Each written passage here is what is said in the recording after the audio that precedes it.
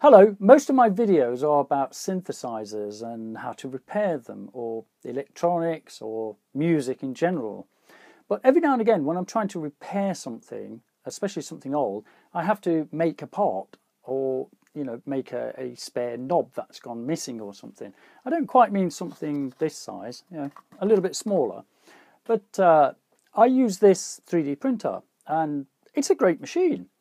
And it takes a filament and it goes through that sort of nozzle thing and that heats it up and it splurts out like plastic and it sets, and you take the piece off and there you go, you've got your bit, which is great.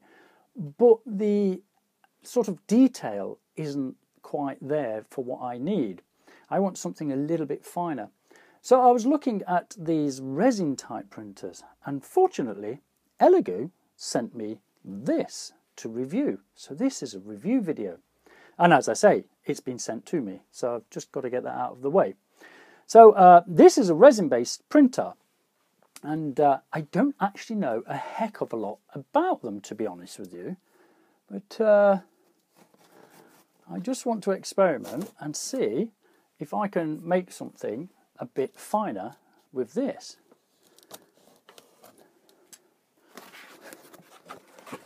Nice little box there with, there's your printer and instruction manual, not a lot of pages, but yeah, sort of just tell you not to use it in the bath and things. I've got a box of bits here. Toolkit, right, toolkit for the UK. So I guess this is, it's saying UK because it'll have a UK type power supply on it. Right, I'm going to put that to one side and actually just get this out, and then we'll have another look at this in a moment. So let's get this up on the desk. Oh, it's quite heavy. Apparently I've watched a few videos and it can make very, very fine prints, although much smaller. It doesn't make huge prints. Now, these things have kind of been around a long time. Dentists have used them for making teeth impressions and things, so they have been around a while, but they've always been very expensive. Right, so that's your build plate. That's the kind of the size of the print that you can make, not counting the height. And that's actually a 2K display from like a mobile phone type of display. There you go. There's a mobile phone. So it's actually a display from a mobile phone that's actually inside that. The reason this is this colour is because the resin sets using ultraviolet light at about 405 nanometers. And of course red and orange filter a lot of that out. That's quite a nice colour. So in this little box of bits here, this is the UK version, but anywhere else around the world, I'm guessing all it's going to be that's different is just the plug, because we've got this large safety plug in the UK. What else have we got here? We've got a kind of a hex screwdriver. I haven't got a clue what that is. I'll figure it out. I'll go on YouTube. YouTube's a good place for getting information. That looks like it would fit on there. Oh. Anyway, I'll figure that out.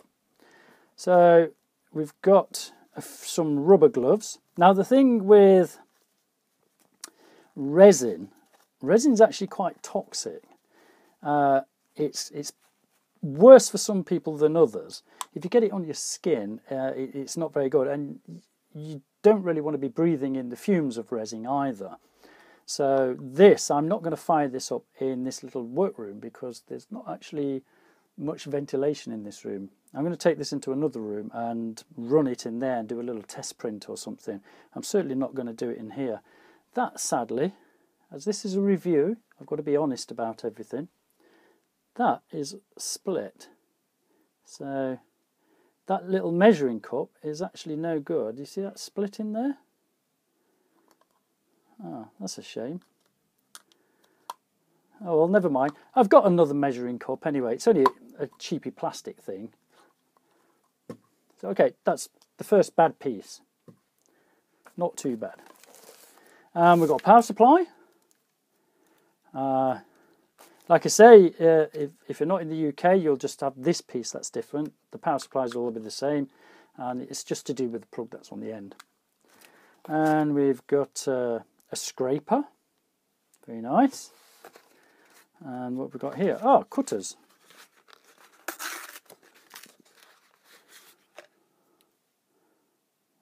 Zup, I can't even pronounce that. XUPCN. I don't know. XUPCN. Cutters. There's a few spare bits and pieces in here. There's a couple of Allen keys, and there's a few grub screws and things. I think all the grub screws are in this. I don't have to attach these, do I? Might be a good idea to have a look at the instruction manual. And we've got some filters. So you can filter the resin when you pour it back out of there and put it back into the bottle, because you don't want any little tiny bits and pieces of resin. If you get any tiny bits stuck underneath this plate as it goes down, it's going to stop it travelling all the way, and you might just damage the film that's on this piece. And there's a couple of breathing masks as well. So yeah, it's very smelly stuff, resin is.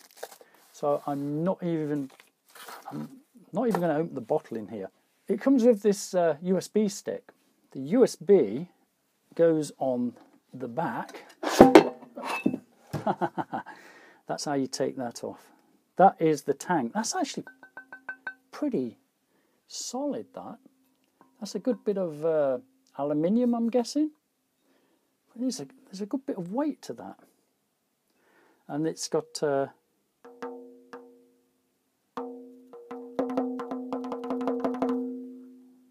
film on it. Sorry, a musical. That sounds quite good, that. Yeah, so that goes in there. Let me tighten that back up so I can lift this forward. So yeah, it's got a little USB socket there, and your power goes in there, and there's your on-off switch. Now, like I say, I've been looking at some YouTube videos about this, obviously to try and prepare myself. And there is already a slightly updated version to this, which has the USB stick in the front. So you don't have to be messing about trying to get it in the back of the machine there. I'll get it sort of partially set up here, and then I shall put this software in my computer, because this has a splicing or slicing software on it called Chi2 Box, or something like that, Chi2 Box. And it's kind of what you really need for this machine. So that all comes with it. And I know there's a sort of a demonstration print on there as well. So I'll run that on the computer in a moment. I just want to plug this in and make sure the thing lights up.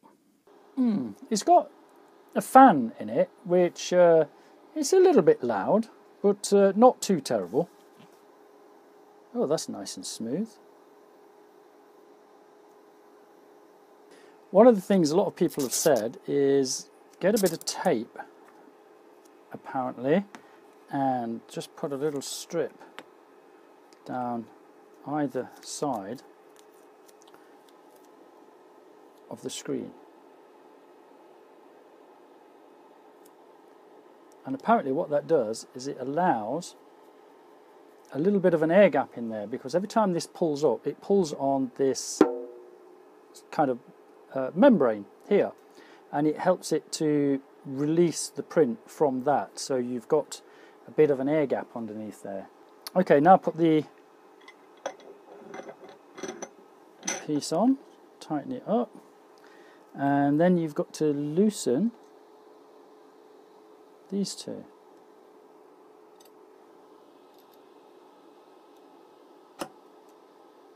Right. There you go, that's spring loaded and it can move around. Right. So, put a piece of paper in there. Now this button here is supposed to set its level. There's a little sensor in the back there, so it'll know when that's come down sort of far enough. So you don't have to stop it or anything.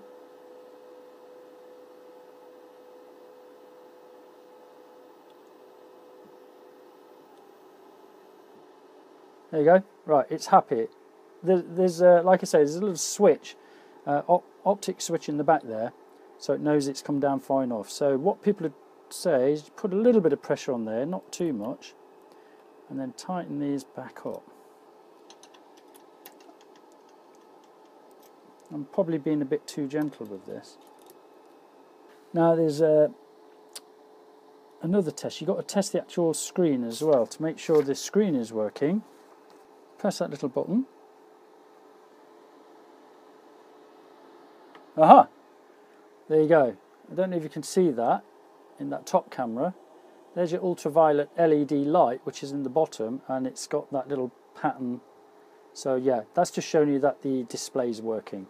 Now this looks like it's got something on that you have to peel off as well. Slide that in here. It's got a nice little groove, so you get it absolutely correct where it's supposed to go. Right, now I'm going to move away from that for the moment and have a look at this Chi2 box. If I plug this directly in, there should be a test print already there. But I want to try and add something to it that I need to be able to make with this machine anyway. So I'm going to go over to the computer and see if I can add another file to this, which is going to be a cap of a drawbar for an organ keyboard thing. So moving on. So this is the Chi2 box version 1.5, and this comes on the USB stick. So I've kind of opened it up. It's the slicing software, but what I want to do, there are two sort of chess pieces, the castles, rooks if you like. A lot of people have printed that out already and it looks very good. However, I want to make a drawbar. So yes, you can just drag it into place. Brilliant. So what we have here is a drawbar for an organ, and that goes onto the slider type of thing. Yeah, I want to make one of those. It looks pretty big on there, but then I kind of figured out that's only the size of a mobile phone screen anyway, so it is actually a small part. Now, should it be printed flat like that? I don't know. Maybe I can add another piece. What's these buttons on the side here? No, that's going to mirror them. No, that's going to change the scale. I'm sure there's a piece up here. Auto layout, hollow, dig hole. You see, I haven't done any homework on this at all. Maybe the easiest way to do it is to just drag another one. If I go like that, oh, there you go, that's easy enough. Right, so I'm gonna make 4 of them. Why not? There you go. So we've got 4 drawbar organ pieces rather. Now the thing with one of these resin printers is it won't take any longer to make 4 of them as it will to make just 1 of them. Now with the filament printer, it has to move from one place to another and do that bit, that bit, that bit, that bit, and keep on going backwards and forwards until all 4 of them have been built up. But with this type of printer, from what I know, it's doing the whole thing in slices. So if you've got 4 of those or just 1 of those, it doesn't matter. The only thing you're going to use up is a bit more resin. But actually making 4 of those or 1 of those should take the same time, unless they're tilted and they're a little bit higher, so the bed has to do a little bit more work that way. But it will slice all 4 of them as it's working its way up. So press slice and see what happens. That was pretty quick actually, and I'm guessing this, there you go, you can see it slice by slice. It's almost like an MRI scanner, looking through all the different bits and pieces. That looks good to me. So the total weight is 4.7 grams. It's going to cost 13 cents. I don't know what that is in English money. And it should take 1 hour and 14 seconds. So I'm going to save that. Drawbars. There we go. Right. I'm going to eject this then and put it on the machine, but I'm going to move the machine to a room that's actually got a bit more of an airflow. I don't want to do it in here. Right, I've moved this into another room, so I apologise for the echoey sounds in here. That's why I never record in here. Okay, because I've switched this off and moved it from one room to another, I've got to reset its height again. Now, every time you go touching resin, it's always a good idea to put these rubber gloves on. Now, these are pretty cheap, so what I did in advance, I bought another box just in case, because you only get about 2 or 3 pairs actually in this lot. So, what do I do now? Okay, I have to give this a little bit of shape, not too much because you don't want loads and loads of bubbles in there. Just in case I splash, put them on. So I'm going to pour some of this in. I think that's more than enough. Wipe that off there. And then put that back in there for now. And hopefully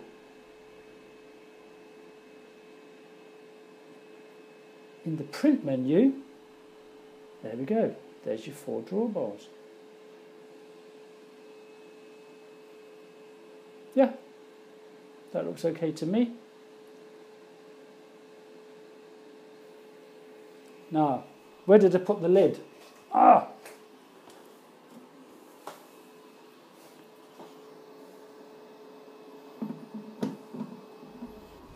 I'll put the camera in a bit closer and I'm going to leave the room because I can smell this is already getting to me a little bit.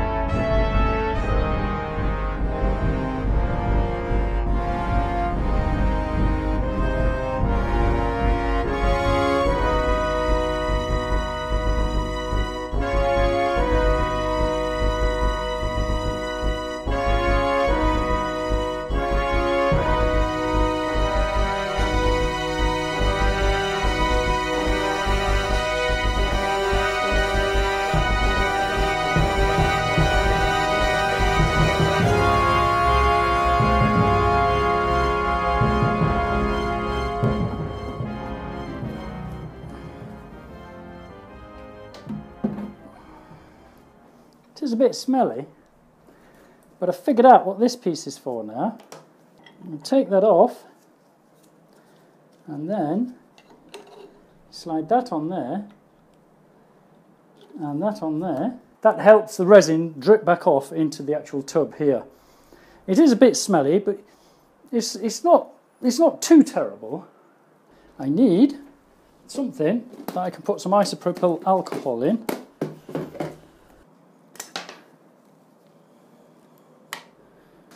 And now, filter back what's left of this into there. Ah.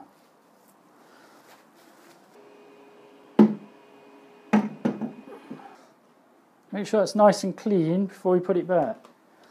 Now the party's not over quite yet because those parts are still a little bit soft and still need a bit more curing. The problem is, in England right now, it's kind of winter time, so we get about 4 minutes of sunshine a day. So this has got to go under some UV light now because these parts are actually a little bit soft, but the detail looks great. So, curing. So the parts look pretty good, but they're still a little bit soft. If you stuck your nail in it, you would damage it. So they need a bit more ultraviolet. Now this little thing, I bought this off Amazon again. It's about £15 and it's one of those UV nail things for ladies' nails or whatever. but it's UV light. So again, just by watching what other people are doing, they're just buying machines like this and bombarding this with UV light. So I'll sort of place those on there like so, slide them in, and I don't know how long for, but I'm just going to give them a bit of UV to cure it. This particular one, this has got a timer on it, but you can override the timer and just ignore it and just leave it on the UV. So I'm just going to leave it like that for a bit and see if that cures it a little bit further. Hopefully should do. So my absolutely unbiased opinion, and it is unbiased. I know I got this sent to me for free, but that does not oblige me to sing absolute praises about it. Now, the filament printer that I've got is great. It's brilliant. I can sit it on this desk in this tiny little room and it does its business. You scrape off the item and put it away and it's done. There's not any sort of cleaning up to do. Yeah, you might spend a bit of time leveling the bed and things every now and again, but other than that, it just works. It just does what it does. However, the detail, that's what's important. The detail is from the filament printer to this resin printer, it's completely chalk and cheese. The detail on this machine is incredible. This tiny little fader cap, which I knocked up in Fusion 360, and then Chi2 Box is the software that comes with this for the slicing. It was very easy, just drag your design into the Chi2 box and stick it in the back of that, press the button and let it do its business. But this fader cap has very, very tiny little grooves on the inside. It's got words on the back as well. I thought I'll add a few words and see how they come out. But the detail in that, the size is absolutely perfect for what I wanted. There's no way I could have made that on a filament printer. So yes, singing all praises about this for its detail. It's all nice metal construction and everything seems solid and it looks like it's going to last a long time, hopefully. Now then, the downside, okay, you're going to have to buy a little curing station. This was £15. It's one of those things for ladies' nails or something. Or you could put it out in the sunshine, but in England at the moment we've not got much sun at all. So yeah, you need a little curing station. You need to buy gloves, you need to buy paper towels, you need isopropyl alcohol, you need filters. These filters actually come with the machine though, but there's about 10 there, I think. So yeah, you're going to always be needing to use this stuff that you clean up and throw it away. And sadly, just making these 4 little bits produced this much waste, stinky waste. That's another thing. The smell of this resin isn't very nice, so you've got to put it in a well-ventilated area. I could not use this machine in this little room. It would just be too toxic. But other than that, it's brilliant. There's no way I could make these any other way. And as I repair synthesizers and old synthesizers and things, sometimes you get these little knob caps and they're missing. You can't just go online and buy them, but as long as you've got one of them to measure it up, you can just knock out as many as you like, or just redesign them yourself. And these fit perfectly onto the device that I'm working on at the moment. So yeah, that is a big plus for this. And like I say, it's £229 at the moment of making this video. By the way, I'll put some links and things underneath the video in the description box where you can actually get these. The resins are, I think they're about £25-ish, and that's for the 500 grams. And they come in several colours. But yeah, other than that, I think it's a brilliant machine. I think I'm going to get a lot of use out of this. I think it's going to be very handy. I just don't like all the cleaning up afterwards. Even though you can leave the resin in there for a couple of days if you wish, before it starts going tacky. So you don't have to clean it up every single time you use it, as long as you're going to use it the next day or something and top it up with a bit of resin or whatever. But other than that, yeah, brilliant machine. Highly recommend one if you need small, very finely detailed things. So there you go. I hope this video was useful to you or interesting. If it was, please give us a thumbs up and click that little bell for future videos. Like I say, I've got a couple of ideas to do with this, so there'll be I'm sure there'll be a couple of more videos coming along about little ideas that I've got to do with this. Anyway, babbling on now. Thanks very much for watching. All the best. Bye-bye.